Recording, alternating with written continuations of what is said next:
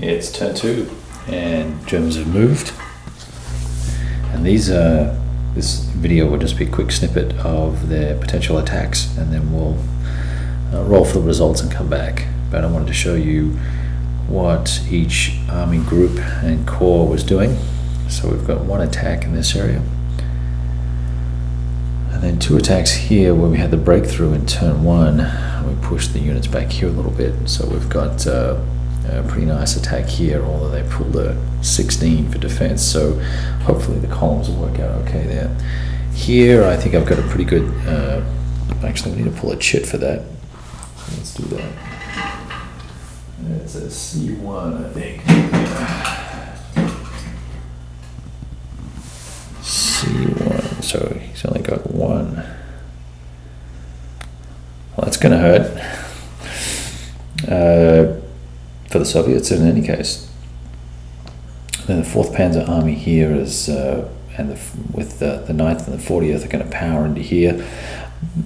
Didn't have a real plan for that attack other than I want to try and cut these units off here, make a little pocket, and potentially clear this road, or at least force this as a major means of making the rest of the line pull back a little bit.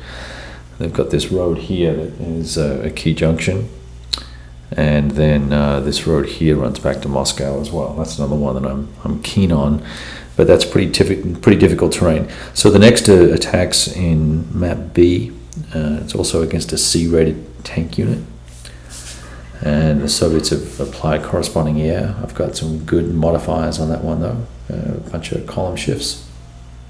Here the Soviets have put extra air, and these guys will be fighting unsupported, so their attack strength will be halved. No combats down here until we get to Serpukov. That's a 5-point victory hex, VP hex. We want that hex, and Soviets made a mistake here and left a hole. They also left a hole here. So a couple of sloppy placements by the Soviets. And I thought I'd try and, down on map C, try and put some pressure here and really try and put a wrap around Tula and try and get it isolated so they can reduce the defensive values, because that's going to be a tough nut to crack with an A1.